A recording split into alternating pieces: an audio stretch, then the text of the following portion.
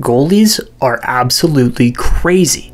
I'm sure you've heard the stereotype that to be an ice hockey goalie, you have to be somewhat insane. After all, you are willingly deciding to stand in front of a frozen piece of rubber being shot sometimes at 100+ miles an hour. But goalies back in the day didn't even play with masks. In this video, we'll take a journey through time and examine the evolution of the goalie mask from its early days to the present day. The story of the goalie mask begins in the early 1900s when hockey players had no protection for their face or head.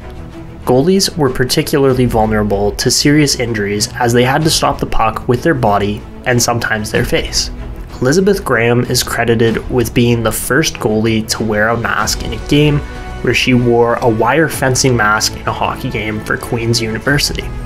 In men's hockey, Clint Benedict began wearing a leather mask to guard his face to protect a broken nose in the early 1930s, but stopped wearing it as it obstructed his vision. In 1959, Montreal Canadiens goalie Jacques Plante became the first NHL goalie to wear a mask in-game. This decision came after Plante was hit in the face with a puck during the game, which caused him to receive 7 stitches. After Plante wore his mask, other goalies began to adopt the idea of wearing masks to protect their faces. These early masks were not very effective, as they were made of fiberglass or plastic and did not cover the entire face. Goalies still faced the risk of serious injuries, and some even suffered from broken noses and facial lacerations. In the 1970s, goalie masks began to evolve into more protective pieces of equipment. Masks were designed with more padding and coverage, and they were made from stronger materials like fiberglass and carbon fiber. This made the masks more effective at protecting the goalies from serious head injuries. The masks also became more customizable, with goalies adding their team logos, designs, and personal touches to their masks. In the 1990s and 2000s, goalie masks became even more advanced.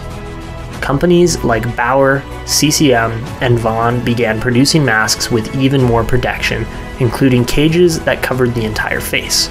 These masks also became lighter, which made it easier for goalies to move around when on the ice. Today, goalie masks are more than just protective. They have become iconic symbols of hockey goalies' identity and style. Many goalies design their own masks, adding unique designs and graphics that reflect their personality and team spirit. Goalies like Martin Brodeur, Henrik Lundqvist, and Carey Price are known for their distinctive masks. But Florida goaltender Spencer Knight recently released on social media one of the coolest things I've ever seen a goalie do with their mask. Knight's latest mask featured drawings done by patients at a Florida Children's Hospital, where he went and drew pictures with them for the day. This showed amazing involvement within the community from Knight, and is one of the purest things a player has contributed towards the NHL's brand and legacy over its entire history. The NHL's goalie mask has come a long way since Jacques Plante wore it first in 1959. From basic protection to customizable and iconic style, the goalie mask has become an essential piece of equipment for every goalie. It's amazing to see how the hockey goalie mask has evolved over the years, and I can't wait to see what the future holds for this iconic piece of equipment. So if you made it to the end, show your support down below with a like and subscription. And also, let me know which goalie mask is your favorite all time, and if you think the goalie mask technologies will continue to improve further, or if they'll stay the same in the comments below.